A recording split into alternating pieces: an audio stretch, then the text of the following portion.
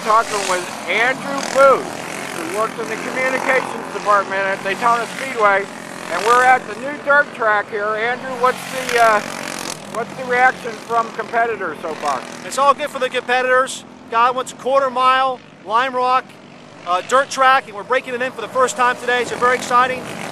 Going for the Speedway, we have 3 different series all going on at once here. The dirt track guys on the outside, we have 2 on the inside, the Enduros and the Sprint track both going on. It's great to hear the roar of the engines here and to break in this new quarter-mile Lime Rock track today. And we're going to use it again in early March for the AM8 Pro Flat Track.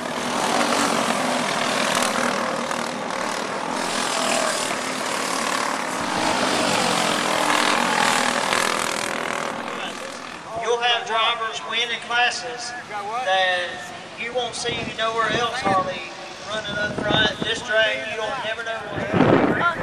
It's the first time here. Look at it. It's a good time.